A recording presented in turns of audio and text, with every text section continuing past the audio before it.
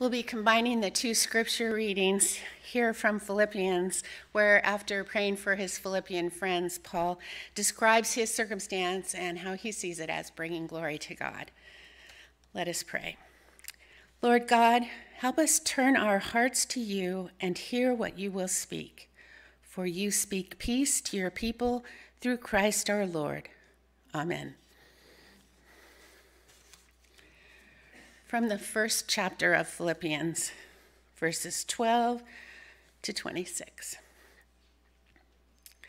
I want you to know, beloved, that what has happened to me has actually helped to spread the gospel, so that it has become known throughout the whole imperial guard and to everyone else that my imprisonment is for Christ.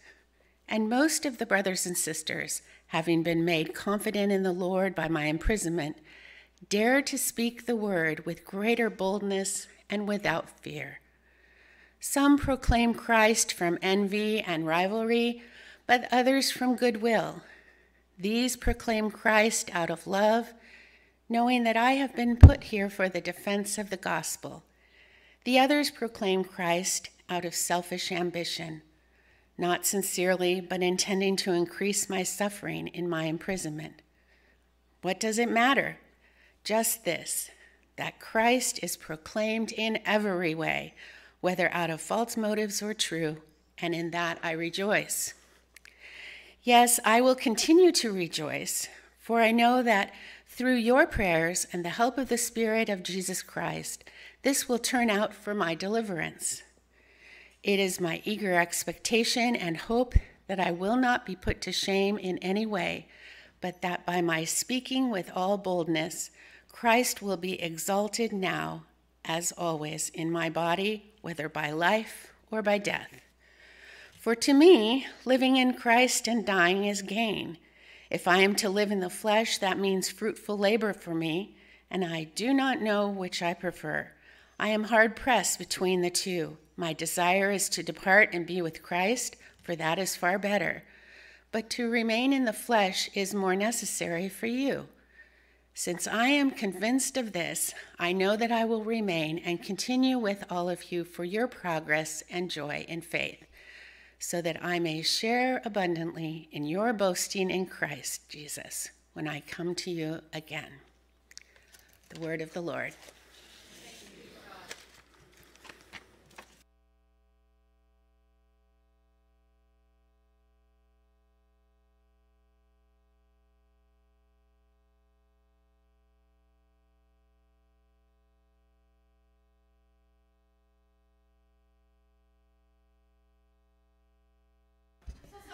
That's all right.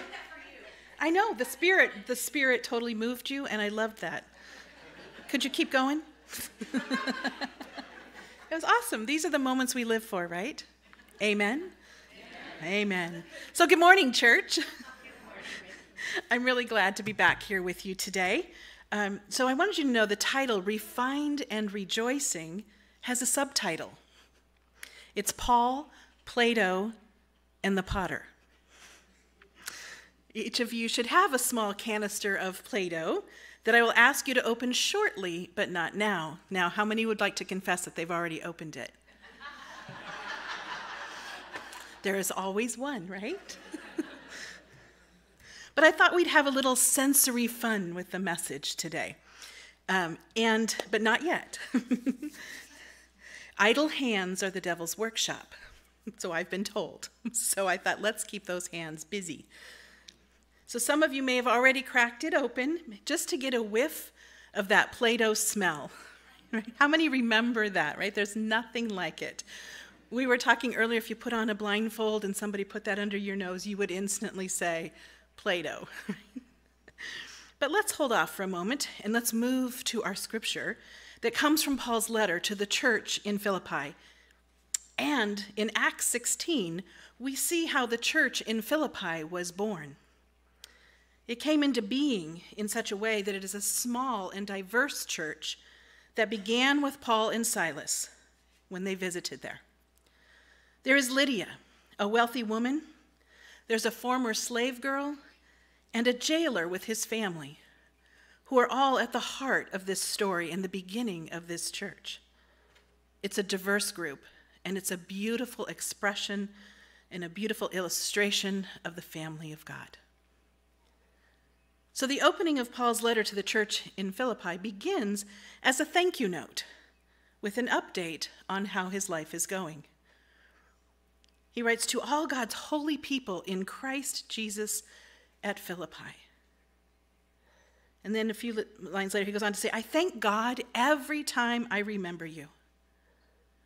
God's love for the people of Philippi, it's just a deep evidence of his love for Christ. And what stands out is that he prayed for them, even though he is imprisoned. And he is the one who needs the prayer. Paul tells us that all that has happened to him, being beaten, thrown in prison, and chained, has had a purpose. It is to advance the gospel, the good news of Jesus Christ. He writes of the whole palace guard and everyone else around him. It has become clear that he is in chains for Christ, not because of Christ, but for Christ, for his faith in Christ. It is estimated that the contingent of soldiers that Paul is in contact with numbers as several thousand. That is a lot of ripples in his sphere of influence pond. Paul states that because of his chains and his response to these people, other believers have grown bold and confident. Paul is modeling Christ as the suffering servant, and it's having an impact. Where in our lives are we responding to difficulties in a way that advances the gospel? Who's watching our response? And do we see our difficulties in that light as an opportunity to show others how to respond in Christ? Let's pray. Holy Lord, we thank you for this time and space where we can come together as your people to hear your word. Lord, let our hearts and minds be open, let our hands be busy, and may we hear what you have for us today clearly and then take that out into the world. Let my words be only your words, and we say this in your name, holiest of names, Lord Jesus. Amen. So believe it or not, there is a National Play-Doh Day. Of course, right? There's a national day for everything. But Play-Doh, it's in September, so we're a little early, but that's okay. If you want to Google that and mark it on your calendars and get ready. Because who doesn't love a good can of Play-Doh? And I was thinking about Paul and his being refined. And then the song, The Potter's Hand, came into my mind. And then Play-Doh came to me. My mind is a strange and wonderful thing. And then I'm thinking the Paul and the potter and Play-Doh. How is God working in this? And I was stuck on the letter P that day. So let me remind you of the words to the song, The Potter's Hand. Beautiful Lord, wonderful Savior, I know for sure all of my days are held in your hands, crafted into your perfect plan. You gently call me into your presence, guiding me by your Holy Spirit. Teach me, dear Lord, to live all of my life through your eyes. I'm captured by your holy calling. Set me apart. I know you're drawing me to yourself. Lead me, Lord, I pray. Take me, mold me, use me, fill me. I give my life to the potter's hand. I see Paul willing to be as clay, as Play-Doh, so to speak, in the potter's hand, in the hands of Christ. Paul has given his life to Christ and trusts his Lord to be the Lord of his life in all aspects, the good, the bad, and the ugly. And he does it rejoicing, with that quiet confidence of God in his heart that emboldens him and strengthens him. Paul knows who he is, who made him, and where he is going. So as we move through our scripture, I now encourage you to open the can of Play-Doh. And I want you to move it about in your hands. Feel what it is like to be a molder of clay. And I hope everyone got their favorite color. But think of Paul, think on the Word of God. Think about how and when you have been molded. And I encourage you to work the dough throughout the message. So let's break this down. Paul has written, "It is true that some preach Christ out of envy and rivalry, but others out of goodwill. The latter do so out of love, knowing that I am put here for the defense of the gospel. The former preach Christ out of selfish ambition, not sincerely, supposing that they can stir up trouble for me while I am in chains. But what does it matter? The important thing is that in every way, whether from false motives or true, Christ is preached, and because of this, I rejoice." Give that Play-Doh a squeeze. Paul loved preaching. It brought him joy. Think how you feel when you are doing something you love to do, when you are using a gift that God gave you, making music, right? Being a nurse, working in ministry, raising a family, gardening. Paul has this strong sense of call. It brings him joy. He wrote in Romans, "Faith comes from hearing, and hearing from the word of God by the preaching of Christ." Paul outwardly preached to Lydia in Philippi, but the Lord inwardly opened her heart. Paul loves being the instrument that God uses. What was happening in this passage is that while Paul was in prison, some men who thought themselves as his rivals took advantage of the situation. Some people were preaching the good news out of love. Others had less than true motives. They wanted to grieve him. In other words, they wanted Paul to feel helpless and angry at being stuck in prison while they gained notoriety in his absence. They viewed Paul almost as an enemy to conquer and as someone to get the better of rather than a brother in need. They were preaching for this purpose of self-centered power and greed, selfish ambition. It still exists today. It's the human condition.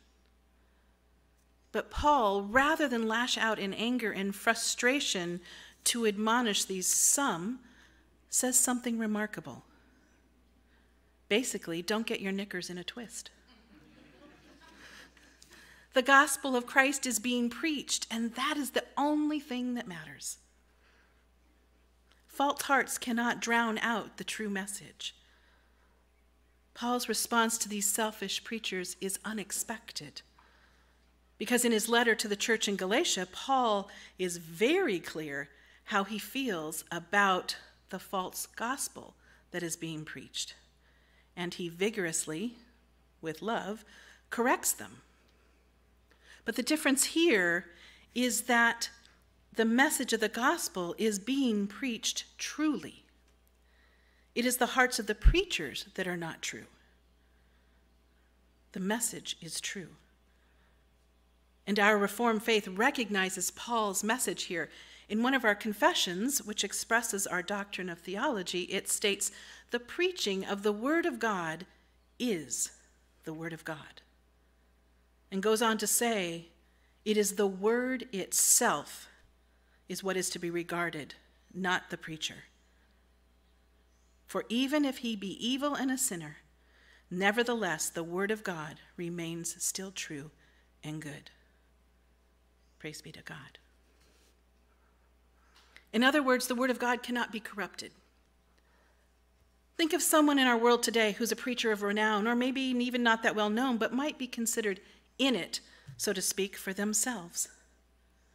Despite the issues of whatever it is, being too flashy or too much wealth or whatever it is, are they preaching the gospel? Are they advancing the kingdom? If we can answer yes, then Paul tells us to be glad and rejoice. In every time frame, there have been those who have gone into ministry for self-serving purposes or have worked against ministry. It is, again, part of that human condition, but our God is able to make something good come out of that. Whatever our ambitions, if we are sharing the true message of the gospel, God will be glorified. Take that to heart. Paul is being refined by his circumstances, and his attitude shows it. He's not putting his own ego and self-esteem first. He is not allowing his soul to be crushed by anger and disappointment. How's that Play-Doh coming? What have we made so far? Mountains, snakes, snowmen, a blob. Christ. Wow, we've got, all right. We're going to want to circle around her later. So, have you experienced anger and disappointment in your own life? Raise your hand if you have. Right? Give that Play-Doh just an extra twist. Imagine yourself as the Play-Doh.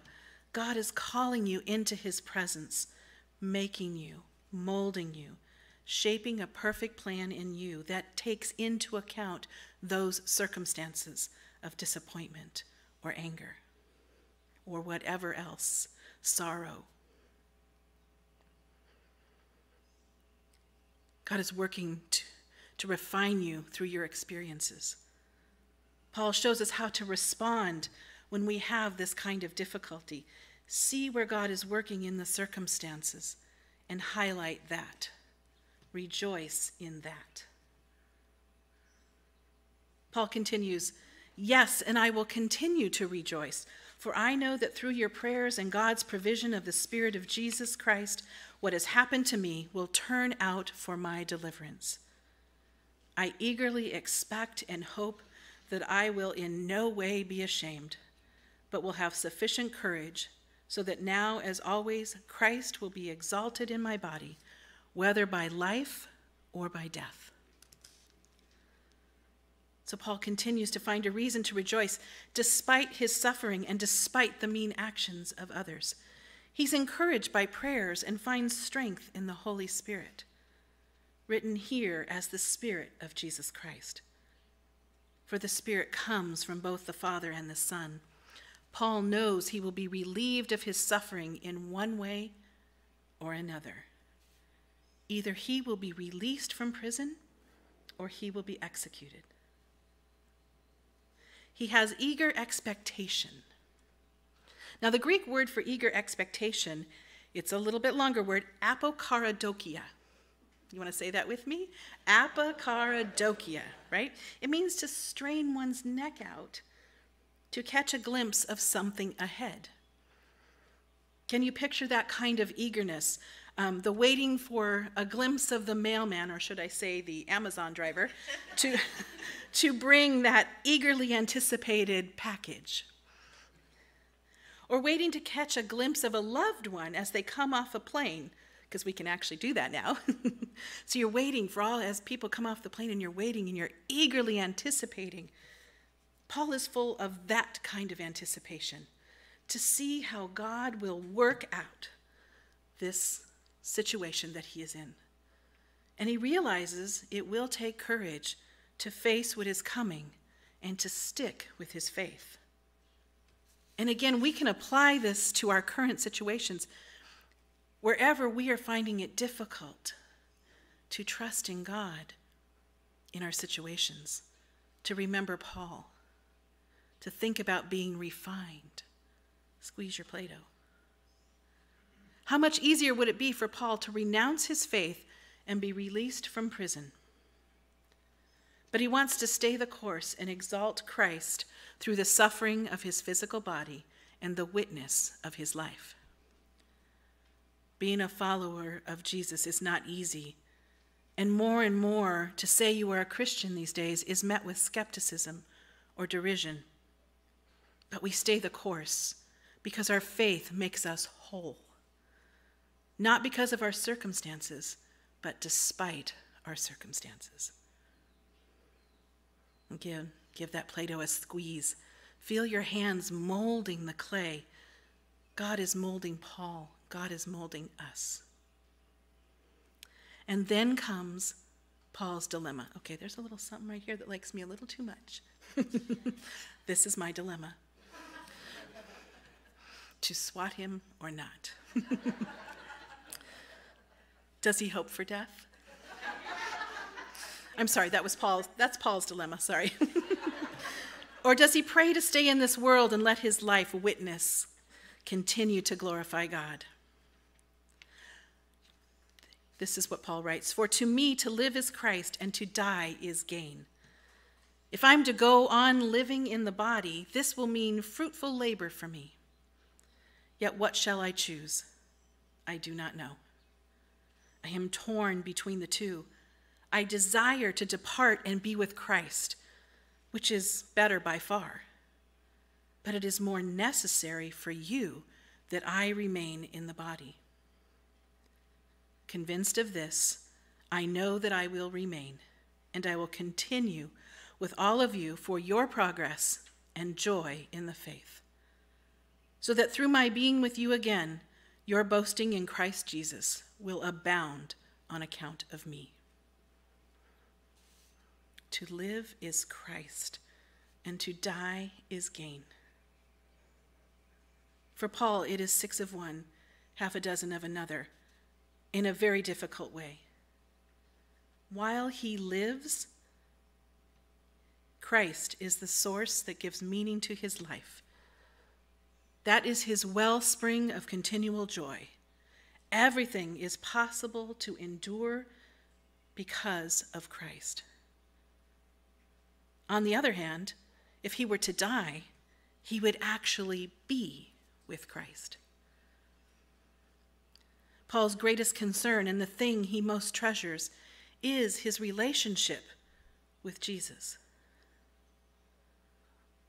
Wherever your heart is, there also is your treasure, says Jesus. Paul's heart is fully with Jesus. And this is even more remarkable when you consider that Paul was once Saul and a persecutor of Christians. We talked about that a couple weeks ago. God can use anyone at any time and anywhere, and there was always hope for redemption and reconciliation. And now Paul is between a true rock and a hard place. Which will glorify God more? And again, he is modeling the suffering servant because his concern is for the needs of his friends in Philippi ahead of his own. He knows death will bring a physical relief and a spiritual glory. Yet he waffles. If I live, I can still be effective for the gospel and bring more glory to Christ.